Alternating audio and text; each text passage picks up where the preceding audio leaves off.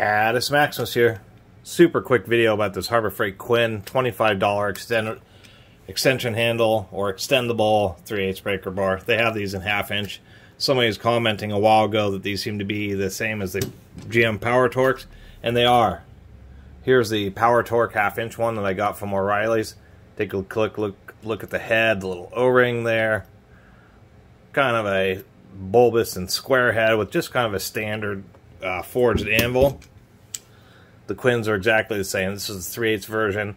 As I mentioned on the PowerTorque, since they have this undercut here, if this thing breaks, it's either going to be the anvil that shears off or it's going to snap off right there at that stress riser where they've undercut it.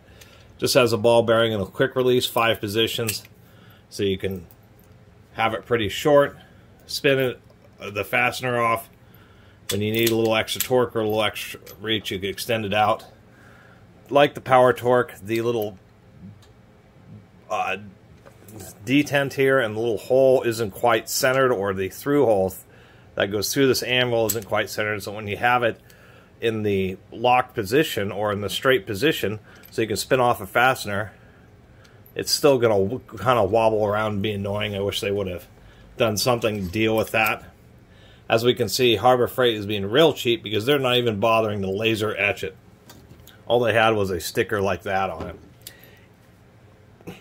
It is made in Taiwan. Although I will mention, and maybe it was just the one that I happened to get, but the knurling on the PowerTorque seems to be better than the Quinn. This is a cap. This isn't put on quite straight on the Quinn where it's nice and straight on the PowerTorque. But that couldn't just, I just write that up to happen chance that this, I just happened to get one off the shelf. That was not, that was made on a Friday instead of a Wednesday. We can also see the knurling on the collar there just isn't very deep. I mean, exactly the same font, same pull arrow, so it's just kind of funny that O'Reilly's and Harbor Freight are selling products from the same contract manufacturer.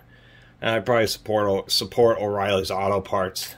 If you're going to get something like this, you know, get it from them instead of Harbor Freight. I'm sure it'll be basically the same price. Just saying. Although, you know, you can make your own decisions, that's for sure. As far as extension handle breaker bars, you know, I think they're okay. I guess if you're carrying around tools, but I did want to mention this. Here we have the Icon breaker bar, and I did want to point out that this and the Quinn and the fully extended position is only 1 inch longer than the Icon itself, and so kind of diminishing returns getting these for the extra weight, extra bulk, and in this situation I believe the Icon is going to be stronger ultimately than this Quinn. So they're kind of a little bit of a gimmicky item. I guess their better advantage was the fact that they can be collapsed and take up less space in a toolbox or something like that. Anyway, that's my little video about the Harbor Freight Quinn extendable hand or extension handle. Or extendable, I don't even know which way they call it, extendable. Extendable handle, 3/8 inch breaker bar. Really appreciate everybody who's been watching and subscribing. If you haven't subscribed, please do. Till next time, Catus Maximus out.